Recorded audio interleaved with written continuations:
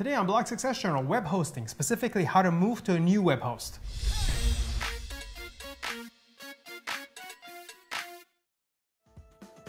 Changing web hosts, moving from one web host to the other, it's a lot like moving into a new house. It requires a lot of planning, packing, and then the actual move, and then unpacking, getting settled in the new place.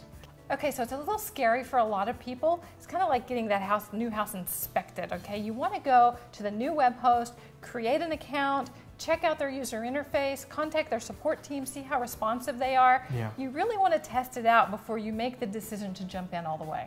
Yeah, maybe we can get a temporary website set up, bang on it, whatever, make sure it works.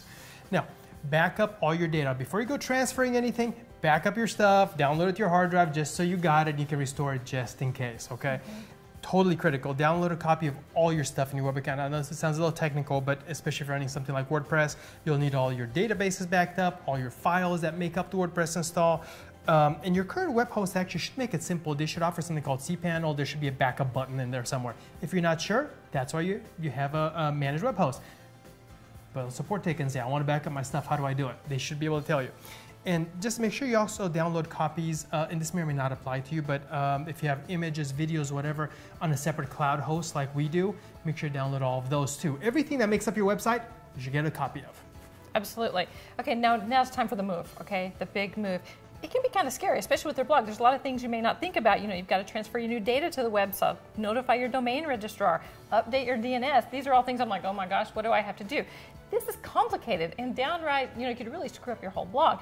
This is why we like HostGator so much. They will actually migrate all your stuff over for you, okay? Now, once you get it all migrated over, or if you have the new web host do it for you, test, test, test, okay?